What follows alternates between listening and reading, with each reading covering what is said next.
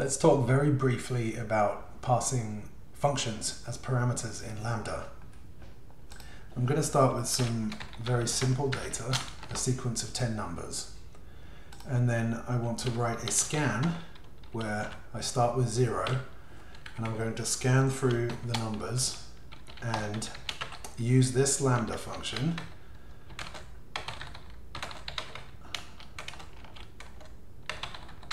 to add them together in a running total. It's produced this array which is adding up each row in the original array until we get down to 55 on the last row. This lambda is just a function that takes two parameters and they can be called anything and it adds them together. That's all it's doing. It just so happens that putting it inside scan makes it behave in this way, but really it's just a function of two parameters.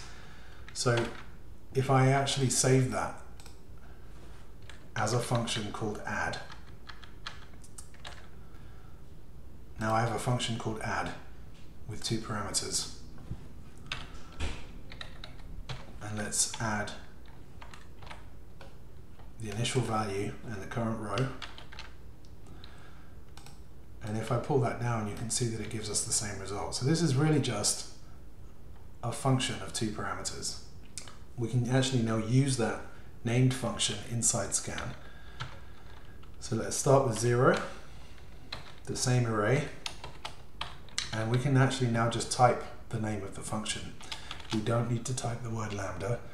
We don't need to put in any parameters. All we need to do for scan is provide any function that takes two parameters, and it will assume that the first parameter in the function we provide is the accumulator, and the second parameter we provide is the current row's value. So we can provide any function of two parameters and it will work. And just to show you that this is not limited to scan, this is actually true of any lambda helper function which accepts a lambda as a function. So if you're familiar with reduce, it works similarly to scan, except it only returns the last row. But it expects a lambda function in the third parameter, and that lambda function must have two parameters. Well, we have this add function which has two parameters, so we can pass that as the third parameter to the reduce function, and it will give us 55, which is what we expect. Further to that, make array is also a function that expects a function as the third parameter. You can see it says rows, columns, function in the definition. So if I use make array to create an array of 5 rows, 5 columns, and if I give the add function as the third parameter to make array, it will interpret the first parameter of add as being the row position in make array, and the second parameter of add as being the column position of make array, because that's how the lambda in make array is interpreted. The first parameter is the row position and the second parameter is the column position. So by passing it add, I'm actually telling it to sum the row and the column position within the array. So because this is row 1, column 1, the result is 2.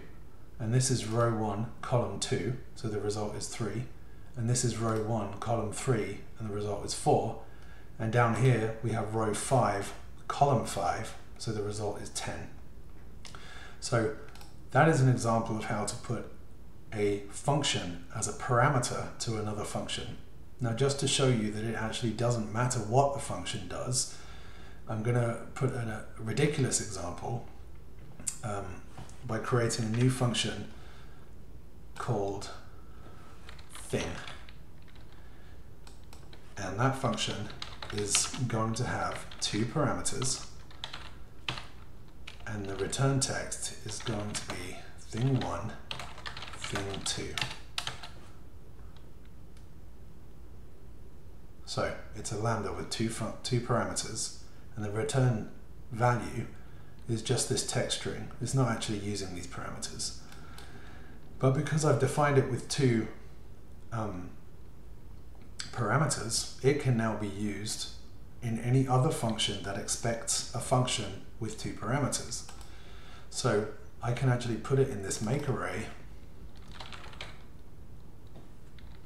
and you can see that it returns the same value in every cell, and it's also true of reduce and scan. So what's the lesson here? The lesson is we can pass function names as parameters, and providing the function we're passing it into is expecting the number of parameters that the function we pass has, then it will work. So this function could be anything, but this is an important thing to remember about Lambda. We can pass pre-made functions as parameters into other functions. And that's it for today.